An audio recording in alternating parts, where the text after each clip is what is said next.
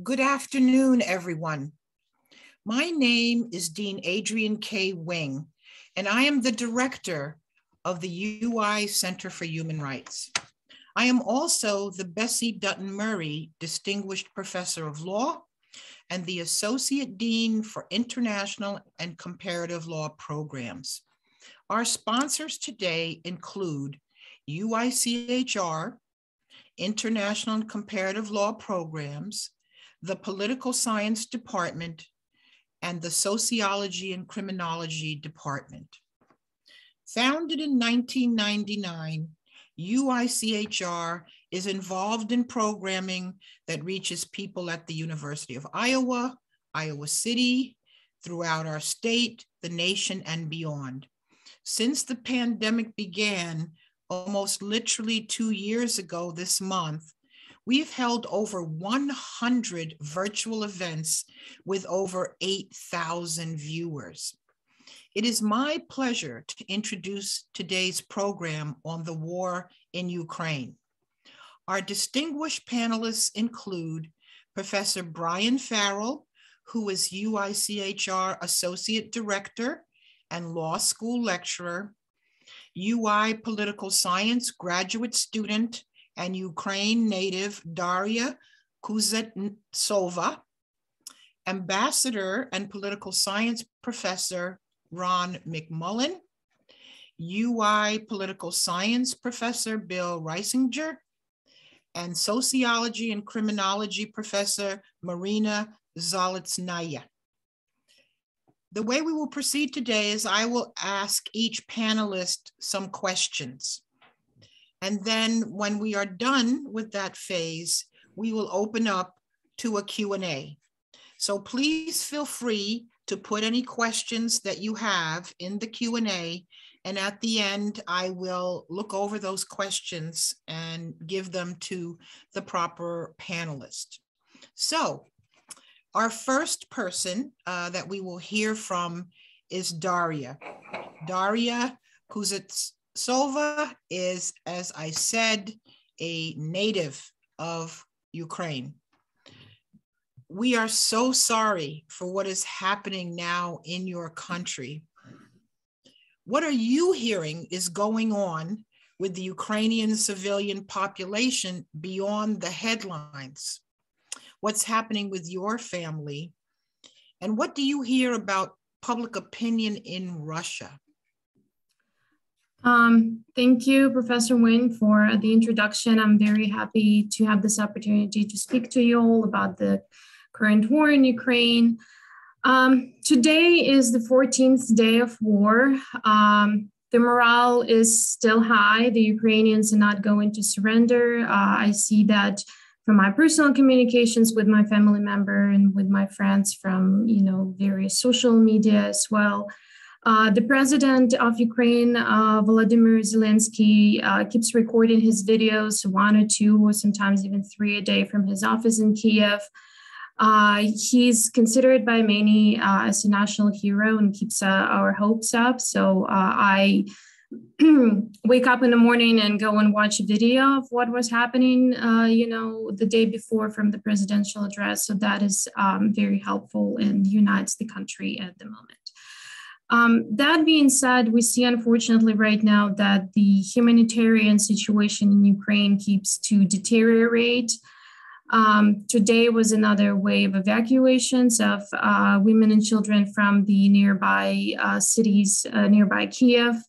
That, to my understanding, was more or less successful. Some of the people were evacuated from the area to potentially safer locations. The city of Mariupol remains besieged. That's on the coast of the Sea of Azov. You probably already heard about that. I believe it is already day 9 as the city is occupied. Currently, it is a place of humanitarian catastrophe. We see that people do not have medicine, they do not have food, they do not have access to water, there is no electricity, no heating, and it is freezing temperatures in Ukraine right now, and they had a little bit of snow over the past couple of days. The apartment buildings not have any gas supply, and a lot of people have gas stoves, so the situation is pretty bad. It is a genocide against the Ukrainian people in the place. I see the reports that people melt snow for to drink water and burn firewood to keep warm. For the fourth day in a row, the humanitarian corridors that were discussed with the Russian delegation were sabotaged by Russians. They attacked the corridors today again. Just a couple of hours ago, there were reports that Russian occupiers struck a maternity hospital in Mariupol. There are multiple casualties reported. Again, no evacuation. The Russian forces prevent people from leaving and also prevent the humanitarian aid that is already next to the city and the trucks from entering the city. So the situation there remains close to being, catastrophic. The same situation we see in the city of Volnovakha. That's a town of 25,000 people, almost completely destroyed by now. Some of the corridors do work. For example, the president reported that some people were evacuated from Sumy to Poltava today. All right, so we're 8 hours ahead in the United States here from what is happening in Ukraine. Ukraine is 8 hours ahead, I'm sorry. But we see that it's very hard because Russian forces keep sabotaging the humanitarian corridor. So the humanitarian situation remains very hard in Ukraine right now. In 2014, during the war in Donbass, Russia used the same tactic in Ilovaisk and Debaltseve, where Kremlin would announce the green corridors for Ukrainians, and that would target people leaving the city deliberately instead of letting them out. So we see the same situation happening again 8 years later. Regarding my family, I have family still in Ukraine, back at home in my hometown of Kramatorsk in Donetsk region of Ukraine. So this is very close to Russian occupied areas in Donbass. We're not far away from Russian border as well. They're alive. I'm thankful for that. I'm able to be in contact with them. The internet is working. So every time I call, things got pick up the phone. That being said, a lot of people, we did have shelling 2 days ago. Some rockets were intercepted today. I spoke to my family today in the morning earlier. One rocket blew up right very close to a residential building. There were 2 people killed, many injured.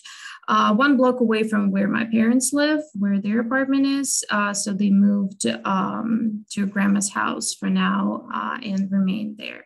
A lot of people ask me if they're somewhere safe or if they're being evacuated.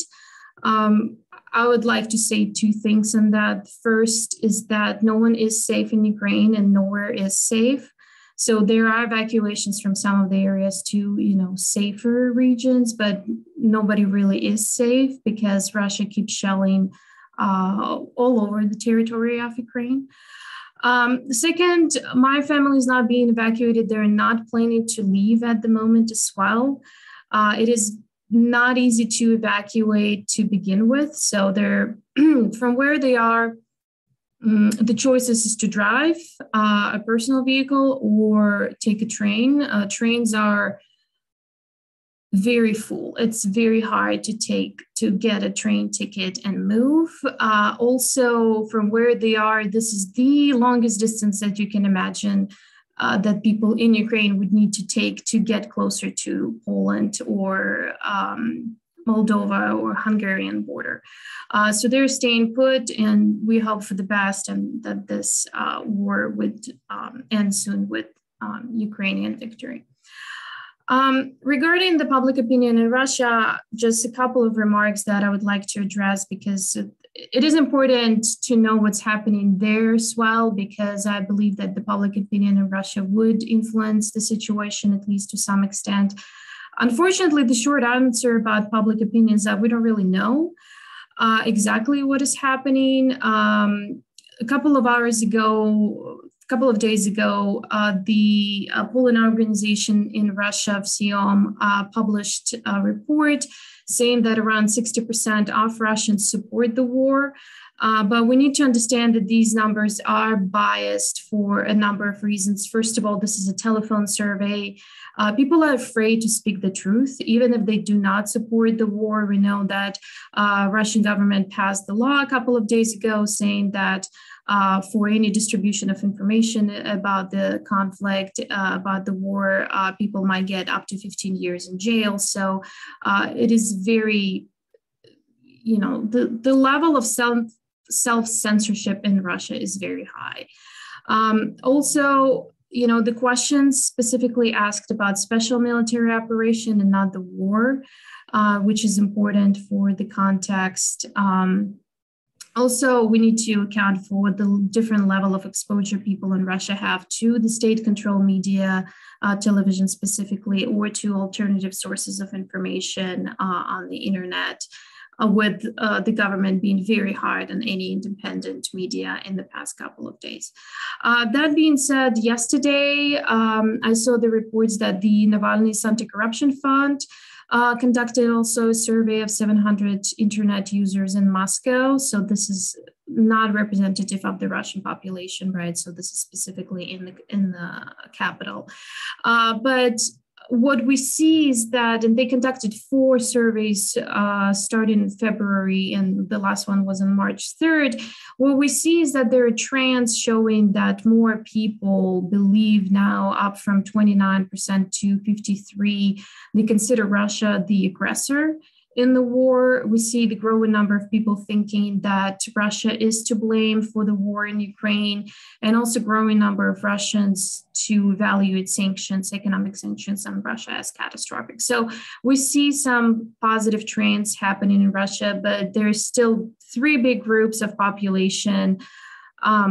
People that believe the propaganda, people that knew the truth to begin with, and now we see the 3rd group of people who are changing their opinion and switching it towards the truth. Unfortunately, the relationship between these groups and how big each one of them is, we don't really know, but we will keep monitoring the situation and see how it changes. Thank you. Thank you so much for all of that important information. And we will hope, along with you, that your family and your friends and neighbors remain safe in these very, very perilous times that we are in. So now I'd like to go to Professor Zaloznaya. Can you talk about the history of the relationship between Ukraine and Russia? And what's the connection between what's going on currently and the events that happened in 2014 when Crimea was annexed following protests in Ukraine? Thank you very much, Dr. Wing, and thank you for having me here, giving me this opportunity to talk to you about this extremely important ongoing situation.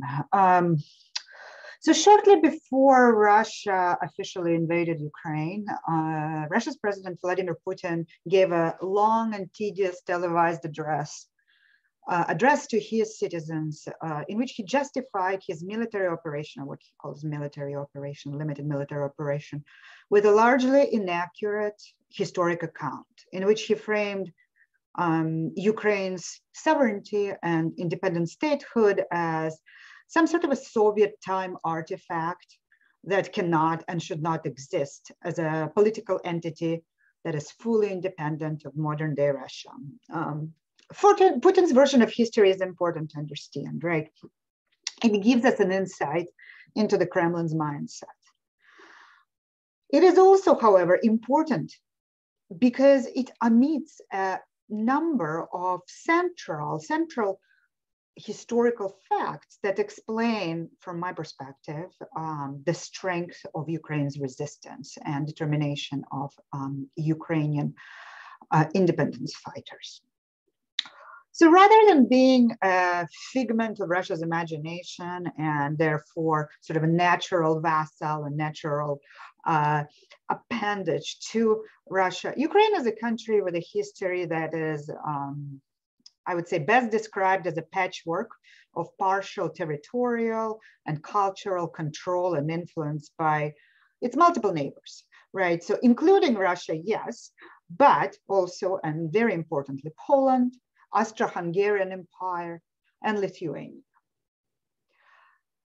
Notably absent from President Putin's account is a very brief, but also a very important and influential period between the two world wars from 1917 to 1922, in which Ukraine, or Ukraine's People's Republic, was indeed a fully sovereign state, prior to being forcibly subsumed into the Soviet Union in the early 1920s.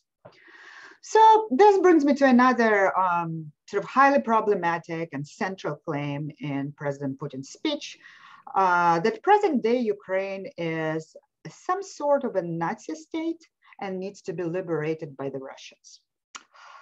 So to understand this claim, I think we need to go back to the period preceding the Second World War. So right after Ukraine was subsumed into the Soviet Union and became a Republic of Ukraine, and a part of the large Soviet Empire. During the time, Ukrainian people experienced a series of atrocities inflicted on them by the government in Moscow, including forced and violent Russification or imposition of Russian culture and language, as well as artificially created famine, known as Holodomor, that a lot of people argue is a type of a genocidal activity against Ukrainian people. So in light of this history of very violent treatment by the Soviet leadership of Ukrainian people, when the Second World War was happening and the Nazi occupation took place, some Ukrainians indeed chose to collaborate with the Nazi occupiers, who they saw ultimately as liberators from the Russian oppressors. This is a controversial and complicated and a highly debated chapter of the Ukrainian history, continues to be debated domestically as well as internationally. But carrying it into the present day as a justification for Russian aggression against the modern day Ukrainian state is based on claims that are completely baseless. Most importantly, and most easily tangible and evident to us, perhaps as nonsensical, is Putin's claim that Ukraine has never been an independent state, a blatant fact that in the most immediate history, Ukraine has experienced over 3 decades of independent statehood from 1991 to present day, since the fall of the Soviet Union to today. So much so that close to half of Ukrainian citizens have now no meaningful, clear memory of Ukraine not being independent and being somehow subservient to Russia.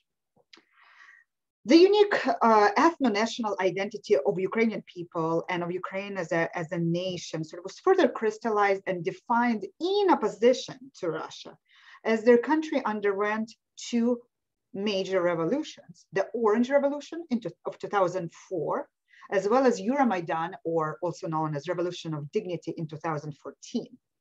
Each of these upheavals represented a popular rejection, Ukrainian people's rejection of Russia's attempts to control the country's political landscape, specifically by installing and supporting Russia-facing presidents, right? As well as an expression of the popular will among the Ukrainians to join the Western liberal democracies as they chose independently their future political history, future political trajectory. So the last historical event that I have time to mention in my comments today is Russia's annexation of the Crimean Peninsula. That happened shortly after Euromaidan, Revolution of Dignity in 2014. And in many ways was both a reaction by Russia to Ukraine's increase in orientation towards the liberal capitalist democratic West, as well as a precursor of the events that are unfolding right now. Precisely because this annexation revealed Kremlin's willingness to break the international law, invade another country, and disregard the international agreements about sovereignty and stake claim on the Ukrainian territory.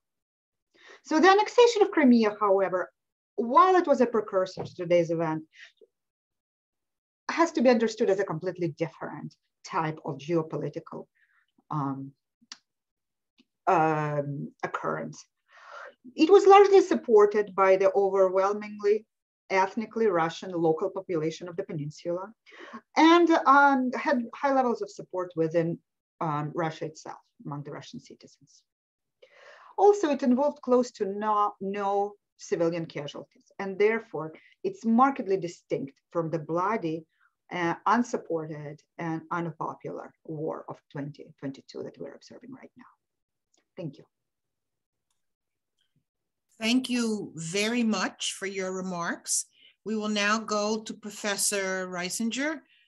What can be determined about Putin's calculations and motivations? That is, what did he expect the cost to be, and what did he see or does he see as the likely gains? Well, thank you, Adrien. Russia's decision to invade Ukraine was, we now know, taken some time ago, perhaps as early as last summer. And it was made by Russian President Putin with input from a very narrow range of advisors. Even foreign policy experts in Moscow were certain that Putin was engaged in what's called compellence, using the threat of an invasion as a way to force diplomatic concessions. They were caught flat-footed when the invasion began and are flabbergasted that Putin chose to take such a risky path. So no one really knows why Putin made this decision, and we can't use Putin's own statements because he's been lying pretty consistently about things. Really reliable explanations are going to need to wait for memoirs to appear, and that will take many, many years. But with that caveat, let me describe what I think is the most plausible explanation. And I think it fits well with what Dr. Zaloznaya has just explained. Putin believes that the United States and its allies are disrespecting Russia, and by extension, Putin himself, because they don't acknowledge what is due to Russia, which is recognition as a great power, which is entitled to a sphere of influence. And Ukraine, of course, is the most important element in that sphere of influence. Putin is now older than we may think of him. He will turn 70 this year, and he's concerned about his legacy. He sees his historical mission as being to ensure Ukraine's loyalty to Russia and separation from the West. In addition, Putin's circle of advisors has become much narrower in recent years, especially with the onset of the pandemic. I'm sure everyone has seen the pictures of how far Putin separates himself from his advisors at these really long tables, and all the memes that have been generated by those pictures. And one element of that is theatrics. But even beyond the theatrics, it's been clear for some time that Putin is meeting with fewer people and allowing fewer members of Russia's elite to have input into his planning. And those few close advisors that he does rely on hold particularly hawkish and anti-Western views. Putin calculated that Russia was strong enough to make a bold move to rearrange the global balance of power. He saw Russia's military as significantly stronger than before due to large-scale investments in new equipment and better training over the last decade.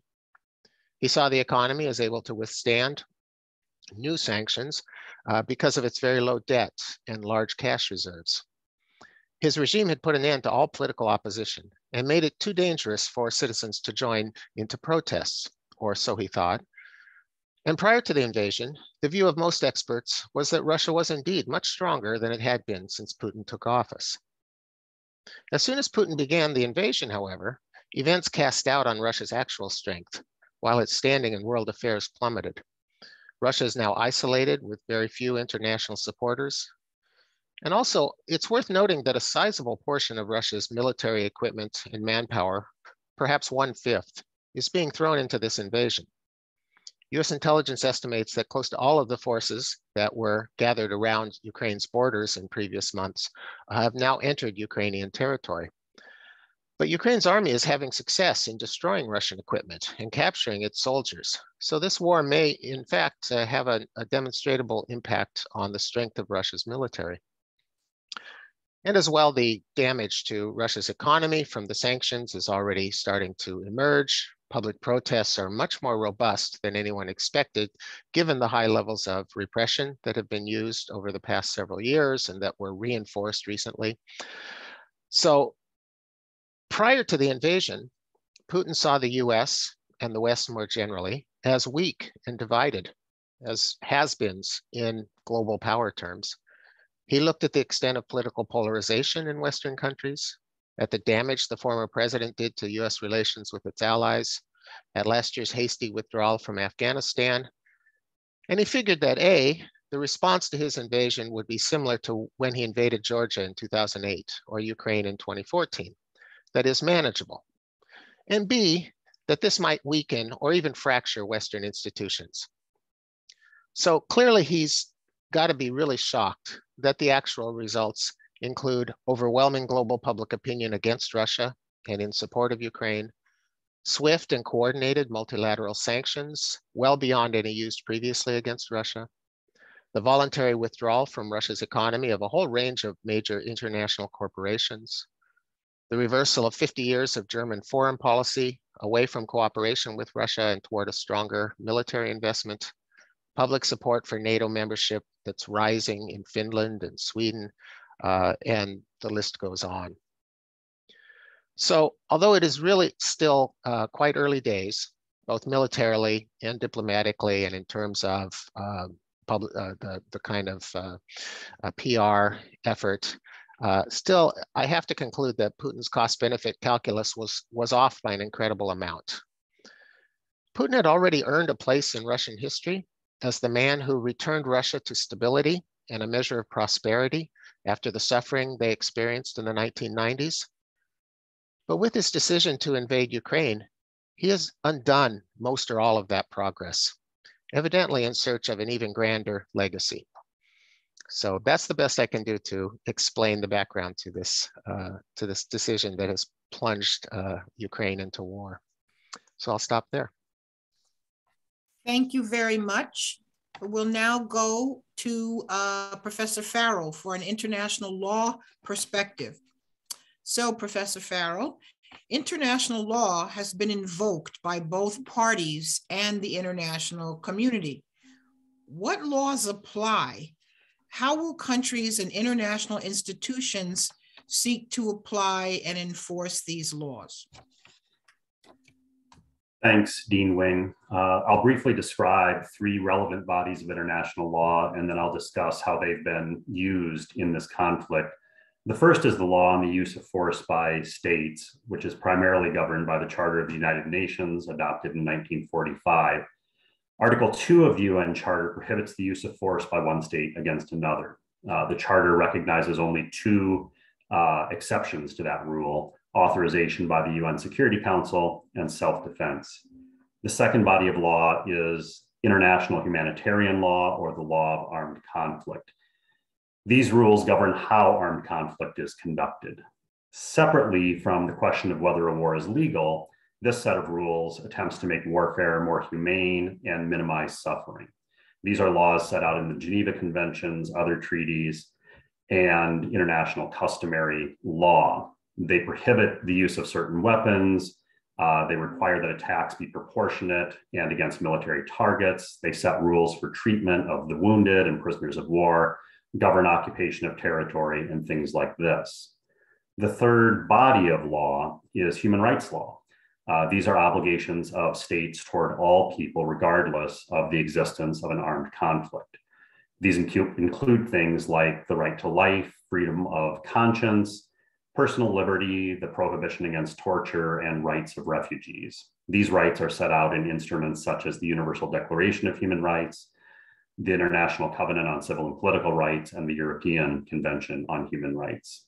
These rights are always applicable, although some can be validly suspended during emergencies, and during armed conflict, this body of law is co-applicable with the laws of armed conflict. So, for example, the general human right to life will be read differently during a conflict, and a combatant who is legally killed pursuant to the laws of war might not be a violation of the human right to life. So how have these laws been used by the states in the conflict?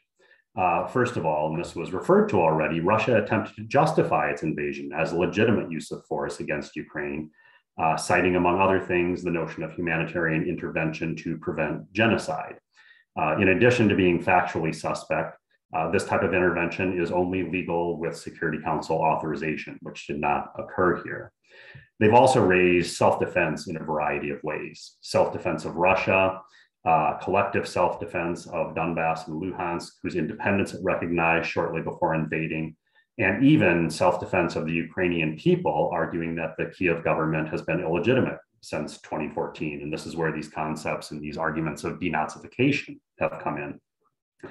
These self-defense arguments have been resoundingly rejected as pretexts lacking any factual basis, and they also stretch the notion of self-defense beyond even the controversial Gulf War notion of preemptive self-defense to something that sounds more like preventative self-defense. The body, the international body with primary responsibility for maintenance of international peace and security, which would usually address acts of aggression, is the United Nations Security Council. It has not taken action, of course, because Russia is a permanent member of the Security Council, and it vetoed the resolution condemning its invasion of Ukraine. In a somewhat rare move, the Security Council referred the matter to the UN General Assembly. While it doesn't have the same binding authority as the Security Council, the General Assembly did adopt a resolution condemning the invasion by a vote of 141 to 5, with 35 states abstaining. Now, this is not legally binding action, but it's strong, what we would call soft law, condemning the invasion and showing international rejection of these notions.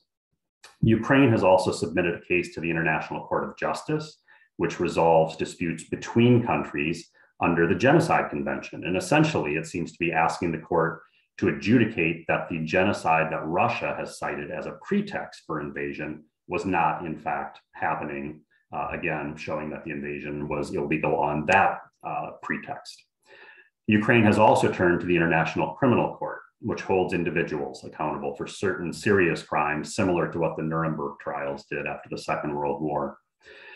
While neither Russia nor Ukraine is a party to the International Criminal Court, Ukraine has issued a declaration giving that court jurisdiction over events in Ukraine, and 34 other countries subsequently asked the International Criminal Court prosecutor to launch an investigation.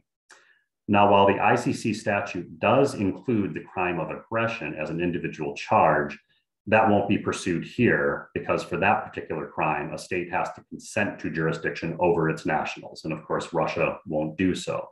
The other option to get jurisdiction over the crime of aggression is for the Security Council to refer it. And again, that won't happen.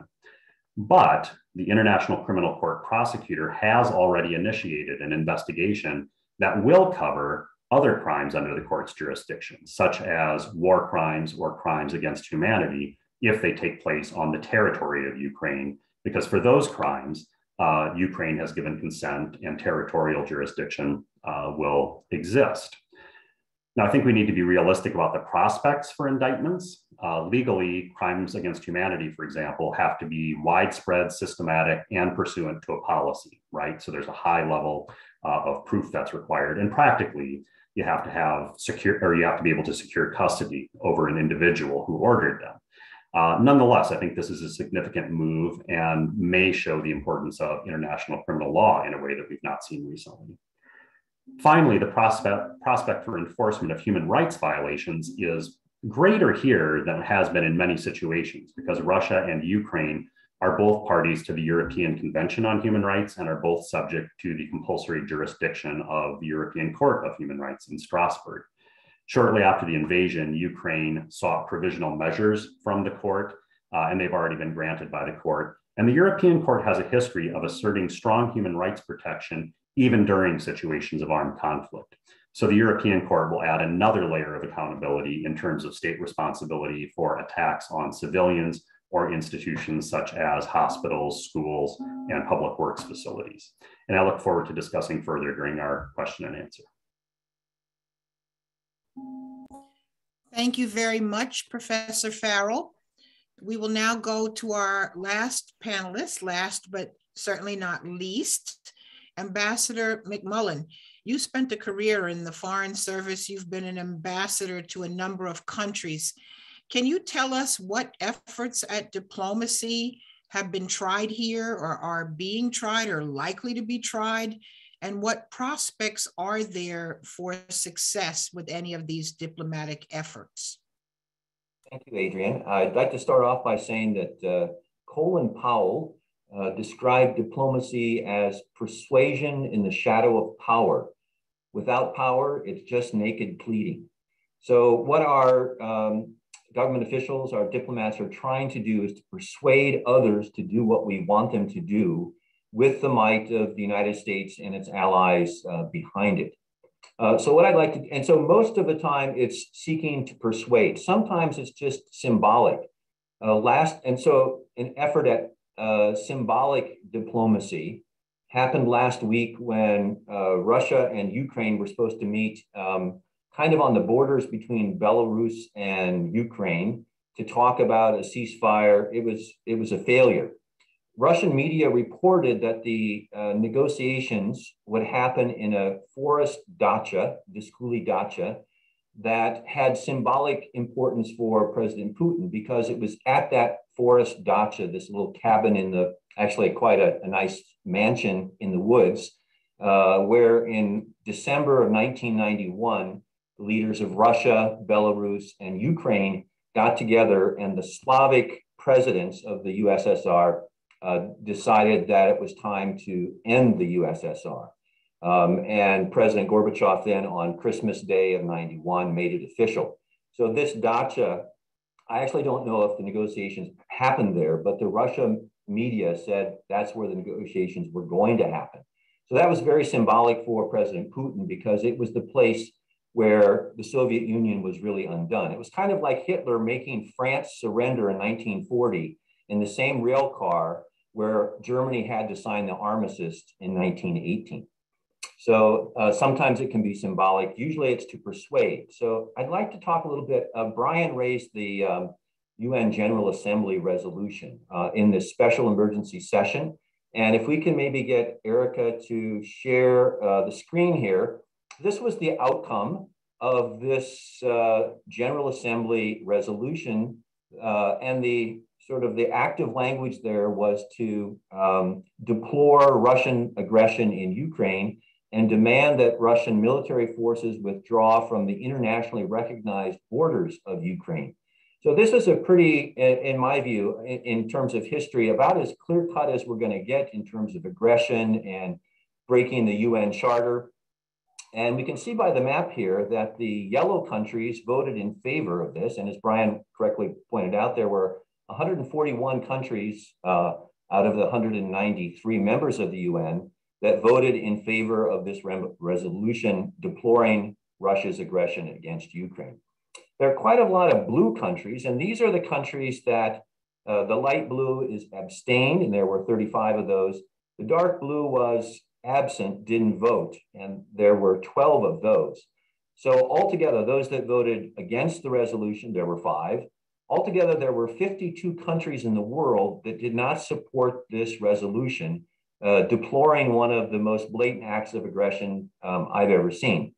So I think it's kind of interesting to look, why did some of the countries fail to support this resolution?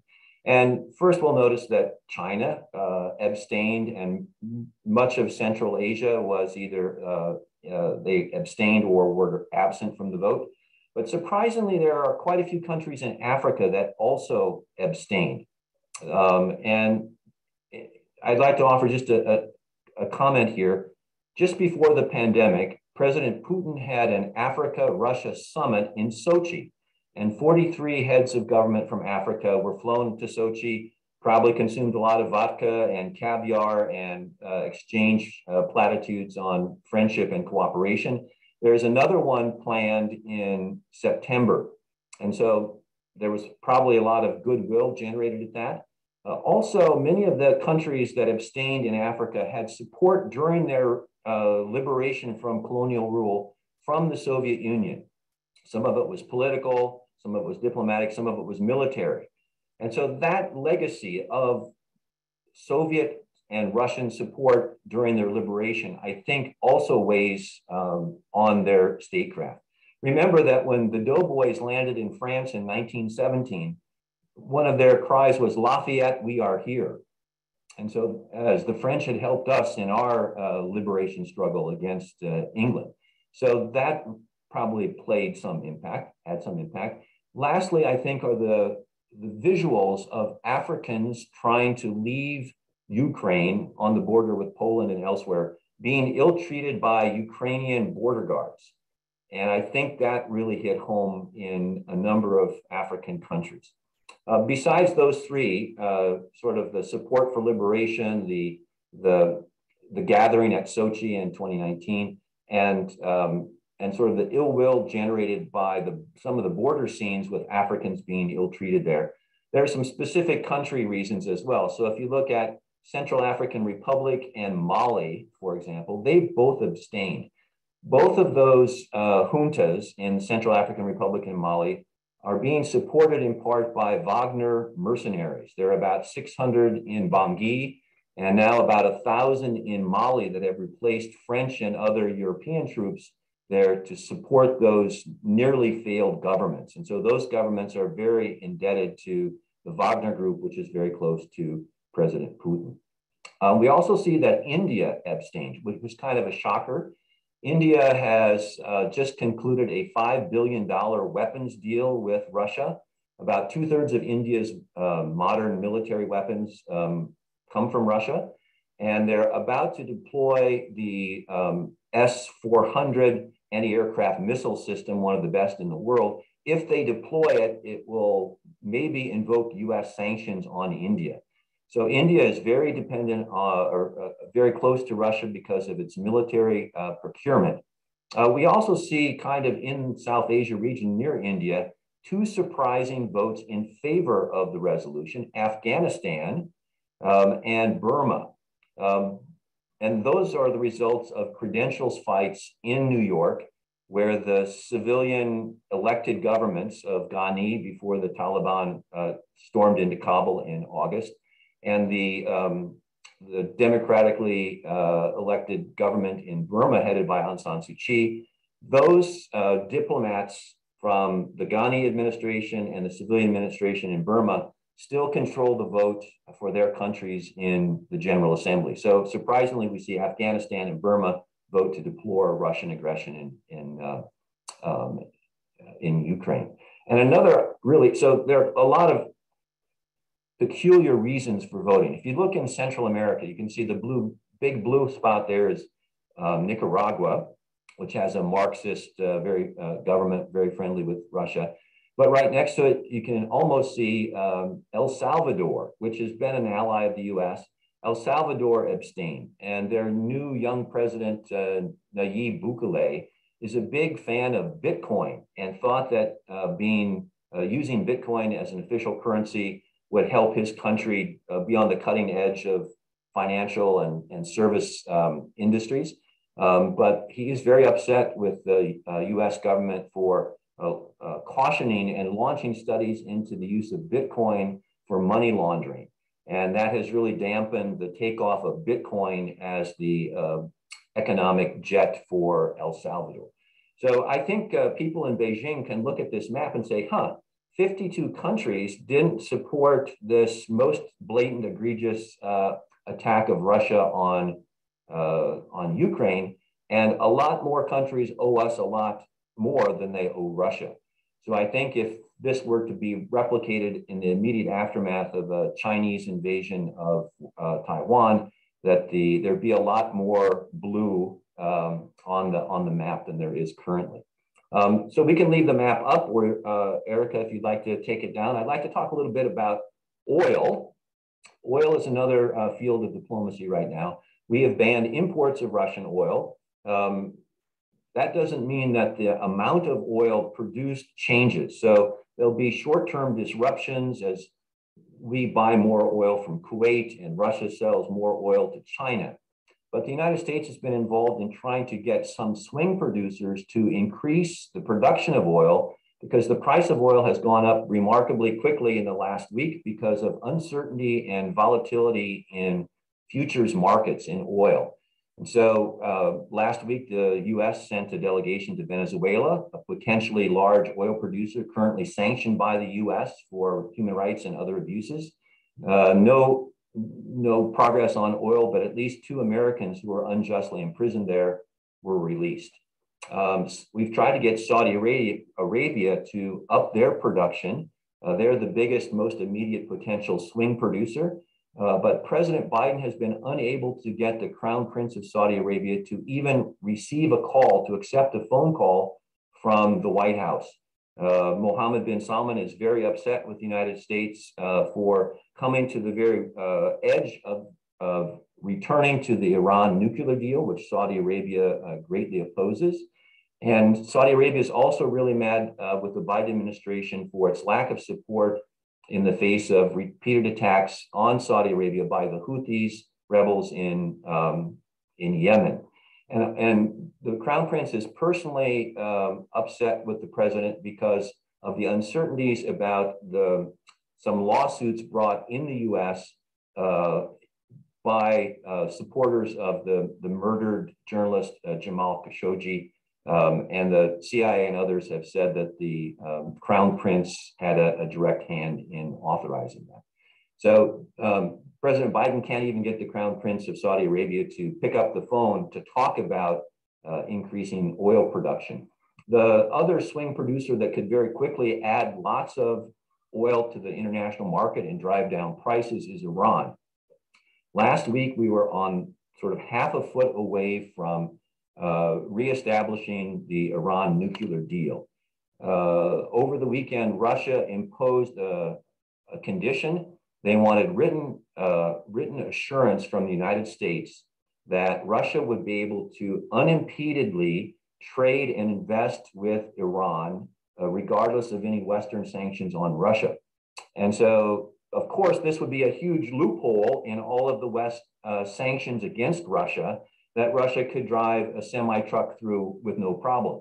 And so we thought we were going to be right, maybe today or maybe on Friday, announcing a return to the Iran nuclear deal, and the US lifting sanctions on Iran that would allow them immediately. They've got hundreds of thousands of barrels of oil being stored on ships in the Persian Gulf, which could immediately be released and drive down the oil price. But Russia blocked that effectively, I think, in the negotiation. And so in terms of oil and the last thing I wanted to talk about was this very interesting and unusual case of the Polish MiG-29s, which has arrived on the international scene in the last few days. Poland has 28 MiG-29s, a 40-year-old Soviet-made fighter jet that Poland said we could give to, that Poland said they would be interested in donating to Ukraine if the United States could backfill with F-15s. F-15s, the production of them is limited, and those that are being produced now have been promised to Taiwan, which needs them desperately.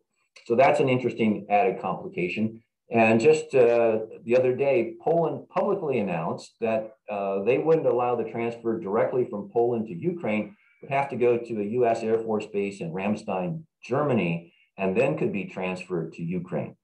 But Putin says that this would be an act of war. And so these old 40-year-old, well, I don't know if they're all 40-year-old, but these older sort of second tier Polish jets could be donated to Ukraine, but probably not from NATO or even an EU country. And I understand there's been some talk about discussions with Kosovo as a transit point from either Poland or Ramstein to Ukraine. Poland is neither, excuse me, Kosovo, Iowa is Kosovo's sister state, as you know well, Adrien. So there's some discussion, I think, right now ongoing in Pristina about potentially using Kosovo as a transit point for these Polish aircraft. Poland is in kind of a key geographical situation. It's the only country in the world that borders both Russia and Belarus and Ukraine.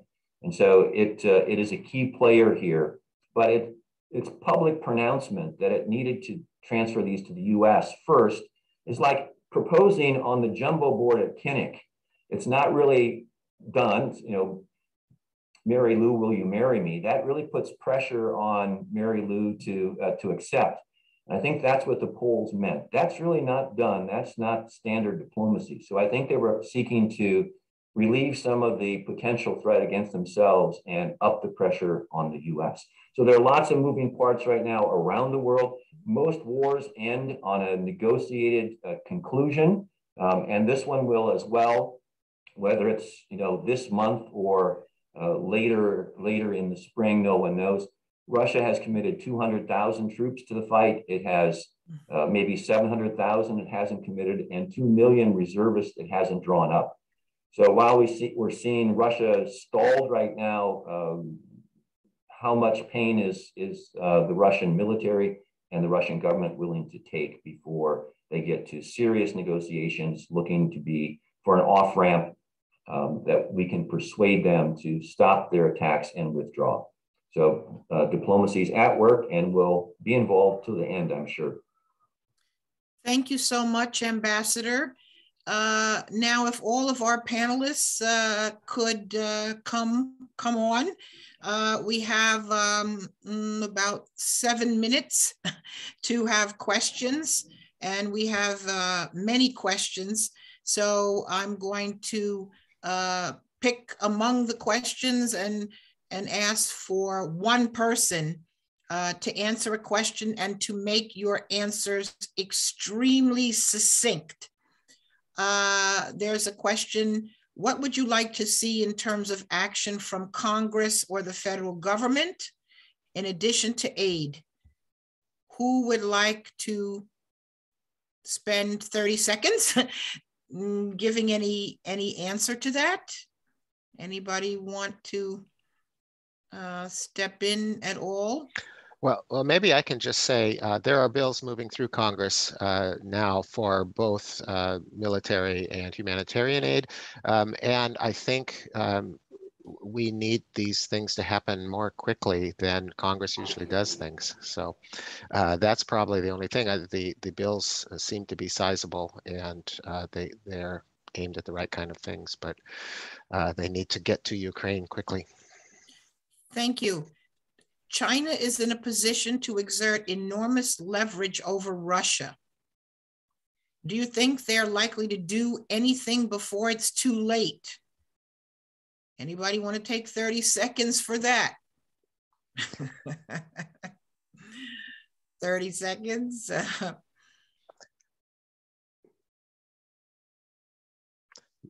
Yeah, Ron. Yes. Yeah, I think China will probably be able to buy a lot of Russian commodities. Russia is the largest exporter of natural gas, the second largest exporter of crude oil, and the largest exporter of wheat. So if other countries block Russian exports or don't do business with them for financial concerns, China is likely to be able to be the market of last resort for Russian commodities, and probably at a sizable discount. So it might be a lifeline to Russia and economic boon for China. Thank you. How does NATO play into all of this? Would Ukraine joining NATO actually be a threat to Russia?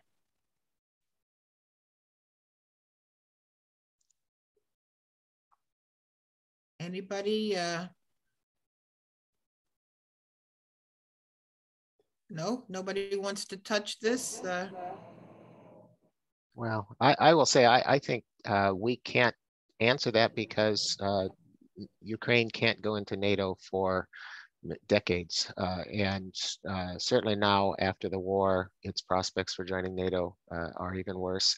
So who knows, what Russia's level of strength will be at that time, what international relations will look like. I think all along the claim that Ukraine was about to join NATO has been a red herring and not really one of the drivers behind this. Thank you. I've researched the population pyramids of Ukraine and other countries involved. What roles might population dynamics play? I can take that. To my belief, I think that the population pyramids in Ukraine and Russia are pretty much alike. We see the population aging, especially there's more women than men, which is pretty common, especially at the older age, as we reach like 25 to 60 cohort and older in years. So I'm not sure that the differences in the population and the size of cohorts within the population in Ukraine and Russia, I don't think that there are big differences, and I'm not sure if there's any reason to believe that the population dynamics would play a big role in the current war. Thank you. Given that Putin's first goal, to use full force to take over all of Ukraine, has failed, could his new goal be to take part of Ukraine, especially the corridor around the Black Sea? Would the world tolerate such an outcome? I can address the first part of this question. Unfortunately, I don't think we're quite able to say at this point in time that the goal of fully taking over Ukraine has failed. I think it has failed in a way that Putin wanted it originally, in a shock and awe type of campaign, right? This is likely to be prolonged and very costly endeavor for the Russian military. However, I think at this point in time, we cannot predict what the end of the conflict is going to look like. However, I have heard the reports that the strategy may have shifted to the overtaking of, or the surrounding of Kiev, so that the Kiev would surrender, right?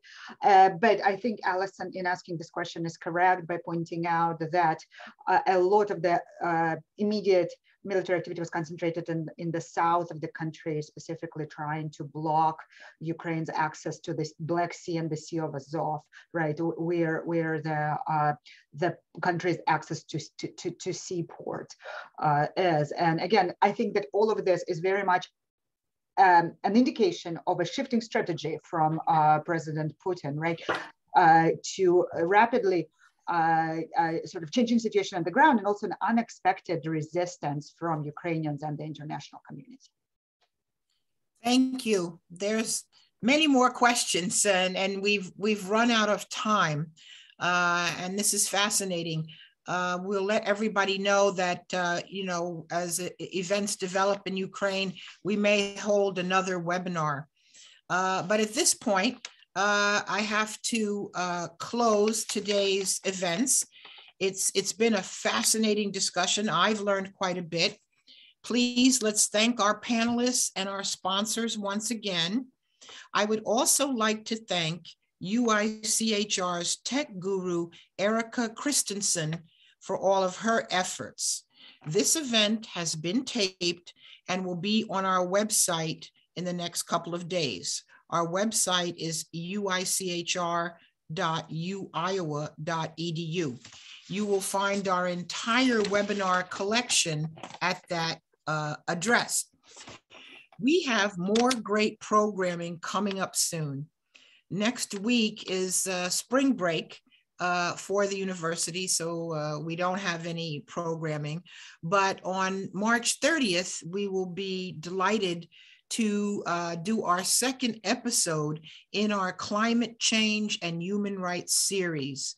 The topic on March 30th will be human rights and climate change, intergenerational rights and duties. Finally, please consider a tax-deductible donation to UICHR on our website. Our program is made possible in large part due to the generosity of many of our viewers. So thank you, everyone, and please have a wonderful afternoon, and let's continue to pray for the people of Ukraine and all of their relatives and neighbors and supporters around the world. Bye.